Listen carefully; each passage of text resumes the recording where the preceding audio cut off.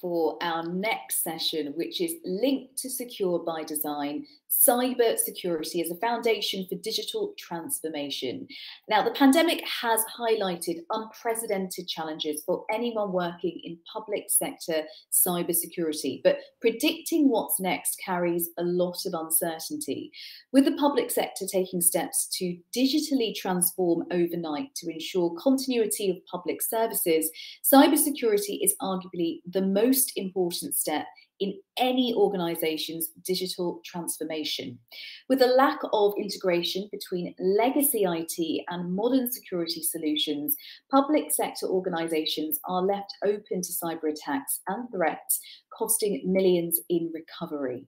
In this panel discussion, we'll discover how the sector can ensure it's secure by design, using cybersecurity as a foundation in the digital transformation journey. We have an incredibly well put together panel who I am really excited to be able to introduce to you all. Joining us today, we have Jonathan Pownall, who is Senior Digital Specialist at the National Audit Office, Sean Galvin, who is Head of IoT Security Policy at the Department for Digital, Culture, Media and Sports. We have Liban Engel, who is Category Lead Cybersecurity, Crown Commercial Service. And finally, we have John Cook, who is Head of Cyber Insurance at the Ministry of Defence. Now, just like our previous session, I'm really keen to put your questions to our panel. If you're just joining us now, you can just put those questions in the Ask Your Question box, and I will try and get through as many as I can. But first of all, I would like to welcome our panel to the virtual room. Welcome to you all. Thank you for being here. I thought it would be really good to start off just by learning a bit about yourself, what you do, and so with you, Jonathan. Okay, thank you very much. So yes, I'm a Senior Digital Specialist at the National Audit Office. I'm part of our Central Digital Insights team. So we've been looking at digital data, technology and cybersecurity across government for a number of years, and we've produced a number of reports in that area. Thank you. Thank you. Sean, over to you. Perfect. Thank you very much. Yes, so I'm Cian Galvin, and I'm responsible for IoT product security and cyber skills here in DCMS. And broadly, we work to the digital and tech agenda, and as a department own the digital strategy and the national data strategy, as well as work quite closely on the national cyber strategy as well. Excellent, thank you, and apologies for my terrible pronunciation of the name. Absolutely great. Go away now. Thank you. Let's move over to Liban. Yes, Liban Engel, Category Lead at Crown Commercial Service. So we're a procurement organisation ultimately, and I lead it. Category experts, commercial experts essentially in cybersecurity, and our role really is to support the UK public sector in bringing viable routes to market for things like cybersecurity. Brilliant, thank you. And John Cook. Hi everyone. Yeah, I'm John Cook. I'm Head of Cybersecurity Assurance at the Ministry of Defence. So I lead a team that are assessing the 6,500 different projects that we've got ongoing at any one time. And I'm also working at the moment to transform the way that we do assurance, or accreditation as it's currently called, and we're calling that approach Secure by Design.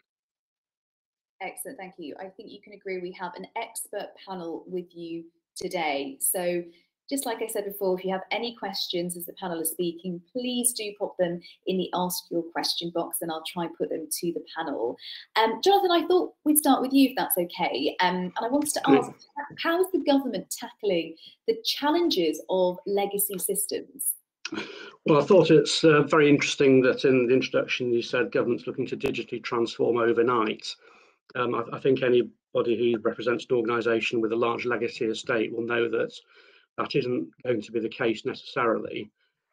So what we've seen in government, there's broad spectrum of approaches. So you can have major departments that are looking to replace big systems with new services.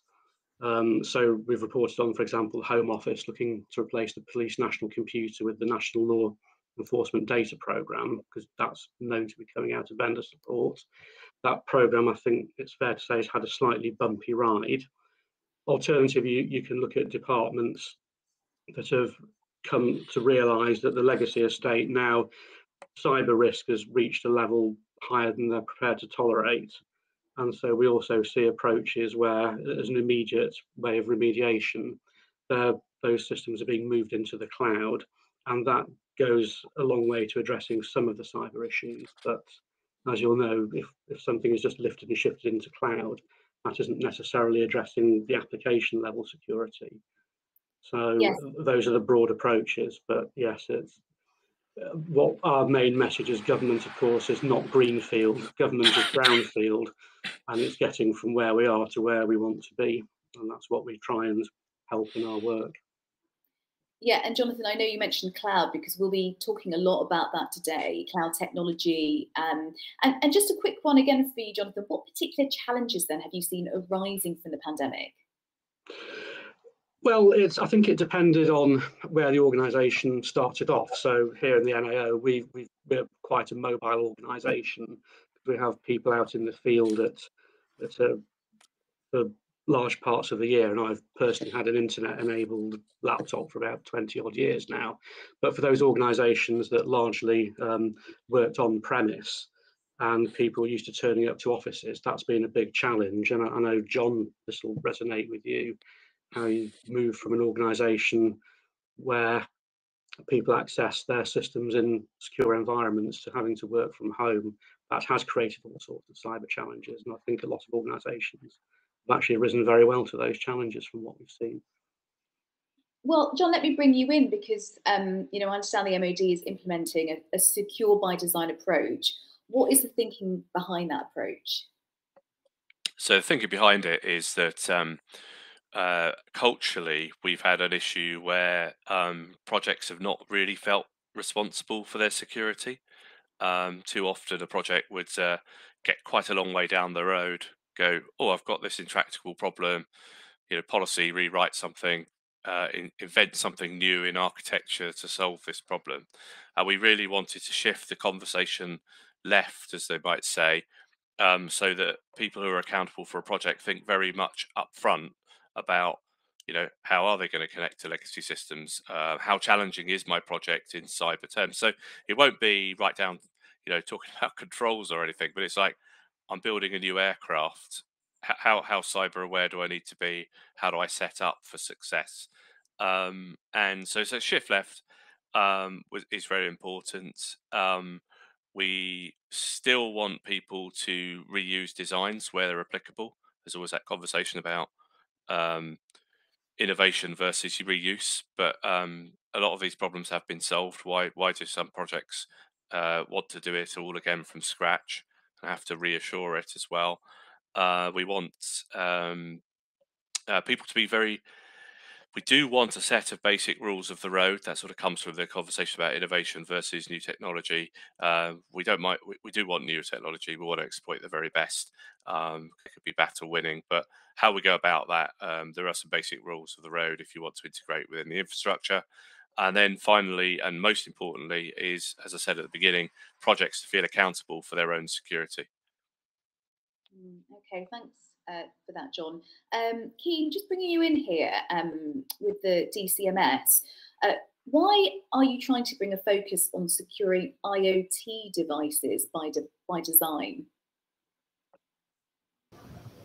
Perfect, thank you. Yes, well, I think fundamentally that connected technologies, kind of the IoT, it's increasingly common in our homes, in our workplaces, in our communities, and the technology really does transform the way we live and work, and it can really improve productivity, efficiency, and connectivity. So, as was set out in the recent digital strategy, you know, the government is committed to ensuring that these benefits are felt across the UK, and that there is a large amount of devices already in play, up to almost 40 billion or 40 million, connections by 2024. But these benefits come with risk. And I think we're seeing a few examples of that. So, for example, in 2016, there was the Mirai malware that disrupted around 300,000 products and use that collective computing power to take down kind of many news and media websites. There was also an instance where there was a cyber attack that was able to get through on a vulnerability in a fish tank in a casino. And I think what this shows is that while we enjoy the benefits and enjoy the opportunities presented by these types of devices, we have to make sure they are secure by design, because ultimately that's what lowers the risk of cyber attack in the future to consumers, to businesses, and throughout the UK. And Liban, let me bring you in, because what role does security play in the products that you bring to the market? Yeah, so I think in summary, security is a key consideration from the outset of a project right the way through to its product lifecycle.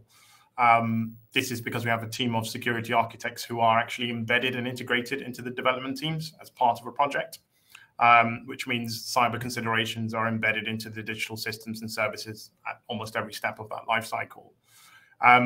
We also build products in following an agile methodology, and our DevOps structure allows the InfoSec team to work directly with those squads from the outset as well.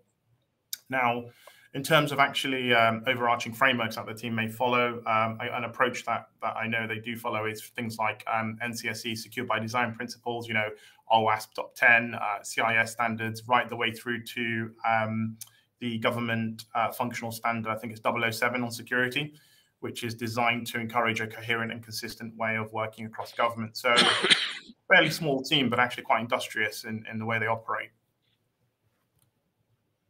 Excellent, thank you. And I have noticed that we do have a question. So I'm going to put it to the panel, and whoever feels that they want to answer, just speak up. And this is from Ben Newman-Wright. Thank you so much, Ben, for being so engaged this morning, because you had a few questions in our first panel too, which we like. Is there a more secure alternative to Docker which can generally be applied? For example, creating an environment closer to that used to analyze malware. I don't know if there's anyone who'd like to take that.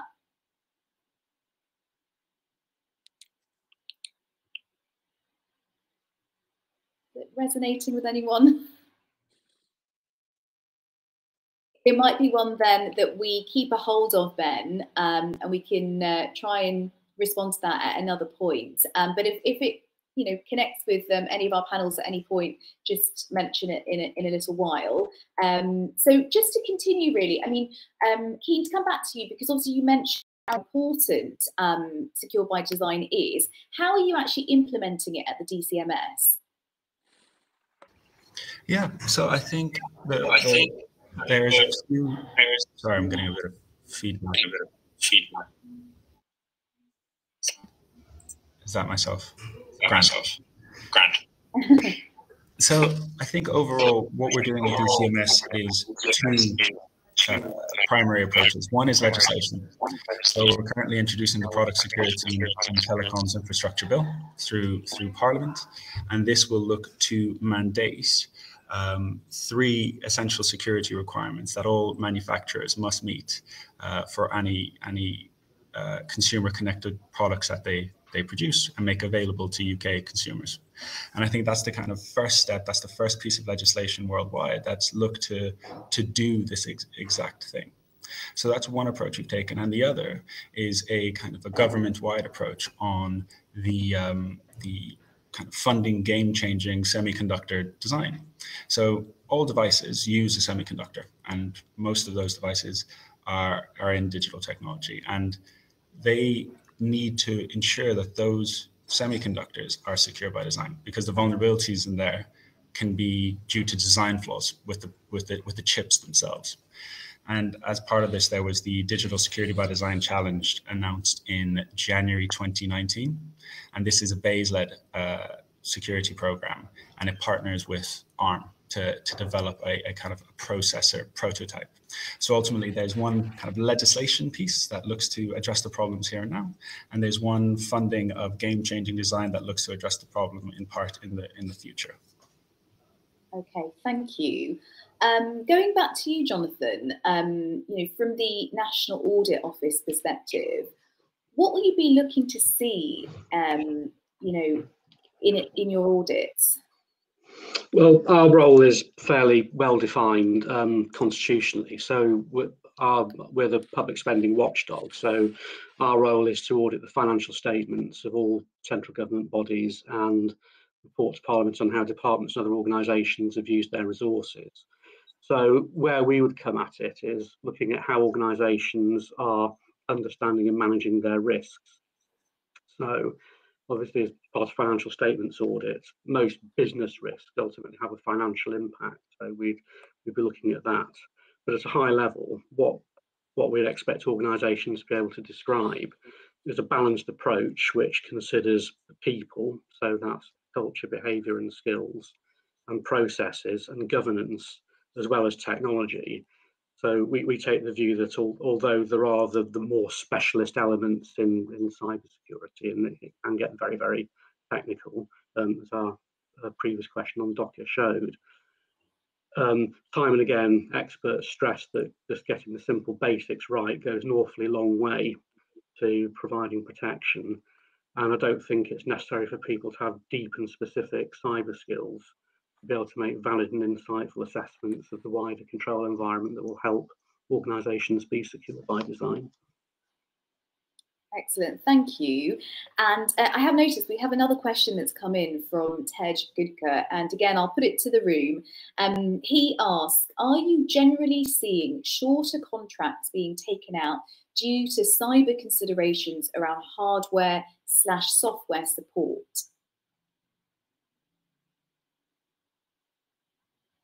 Is there anyone who'd like to pick up on that one? I'll take that one. CCS perspective, I don't think we're seeing shorter contracts, although I think that's where the industry is heading anyway. So people want to avoid lock-in. You know, technology changes at such a rapid rate. You know, we're not seeing outside of outsourcing very long-term 4+5 years contracts for certain segments. But I would say that's more of a symptom of the technology sector rather than anything to do with cybersecurity specific. Brilliant, thank you, Liban. And actually just staying with you, and also thank you for that question as well. But Liban, I was wondering, you know, in terms of trends, what are you seeing in relation to cybersecurity spending? And, you know, what does it tell you about the state of security in the sector? Yeah, so it's an encouraging sector, number one. You know, so depending on which source you look at, we estimate that the UK cybersecurity market is worth around £2 billion a year, or at least in 2021 it was, and that's for like key segments such as software, hardware, consultancy and advisory, and also managed security services.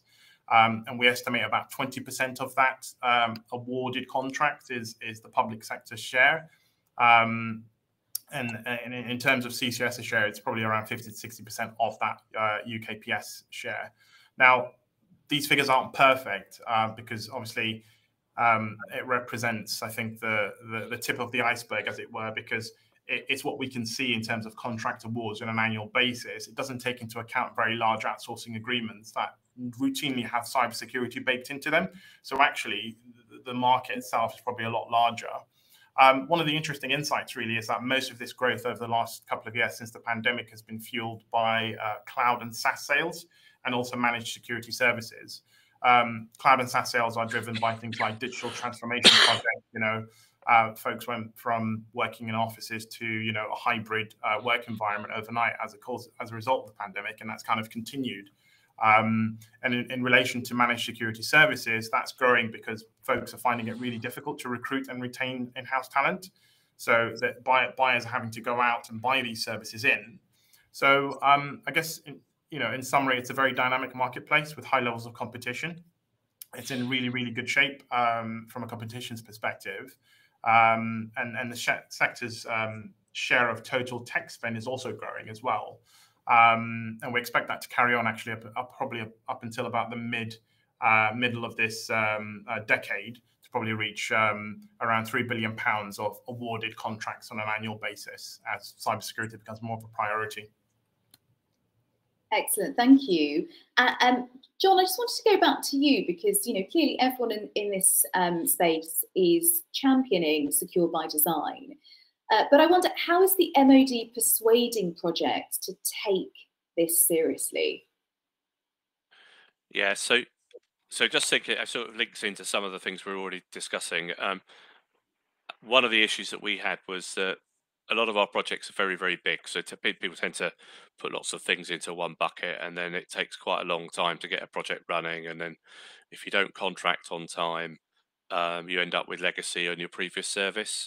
So we have been thinking hard about concepts like service owners as opposed to a lead for a project. So traditionally, we'd say there's a senior responsible owner, deliver this project by date X for contract price, whatever, or budget price, whatever.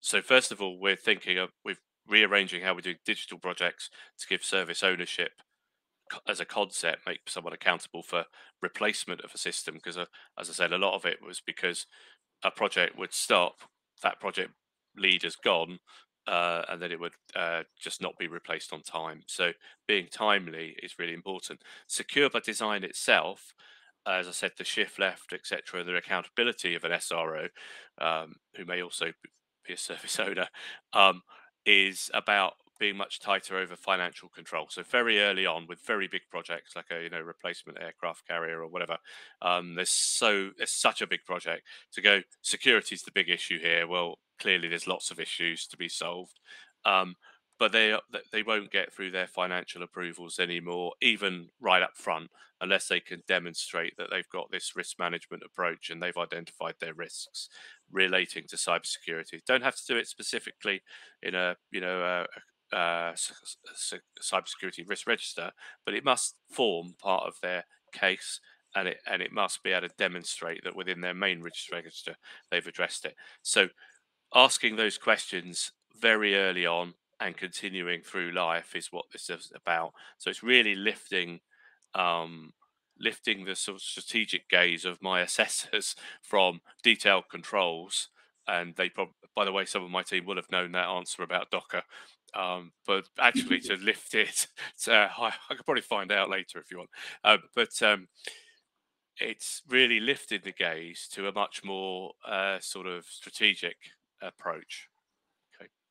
Excellent, thank you, John. And one thing that is we can't argue about is the fact that it's not just the UK that's facing a problem with cybersecurity. It's clearly something that is worldwide. And Kean, I wondered, how important is it to bring international partners into this? Yeah, absolutely, and it's exactly that. It's very important because cybersecurity is ultimately a global issue, and it affects products that are on a global market.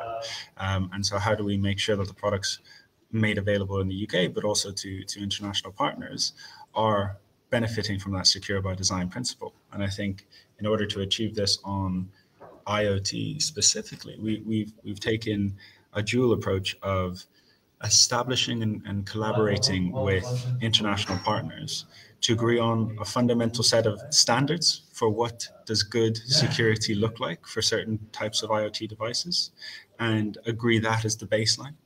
And that's been done for the consumer, for IoT products made available to consumers, and established through the PSE international organization. And it's the kind of the first international standard that recognizes what good security should look like for these type of products. So we have those standards to baseline and inform the conversation. And then we also have international engagement with industry, which is essential, because ultimately it's industry that makes the products. And for example, through the World Economic Forum, we've worked and understood that statements have come out signed by over 100 organizations to agree to that baseline. So what we're seeing is that this collaboration is establishing a common sense of what the approach should be, and then industry is taking that on and running with it. And so I think it's continuing to keep that momentum internationally, so we can resolve the UK issue, but also resolve it much wider as well. Yeah, thank you, Kean. And as you were saying, momentum, that's what I was thinking in my head, because clearly, there is this sea change that is happening, and the fact that we're all here discussing this, and it's not going away. It's so important. As Brynda said earlier in her keynote speech, it's not a case of if, it's when we'll be affected. And on that note, Jonathan, because I'm conscious that we've only got about 3 minutes left, and actually, you know, I was going to ask you a question, but we've got a question that's come into the room, so I'm going to take that rather than ask the question that I had. And it's a question from Samar. Thank you so much for this. And Samar asks, what is the difference between the good security for the public and private companies? What is the difference between the good security for the public and private companies? Don't know if that's something that anyone feels they can pick up on.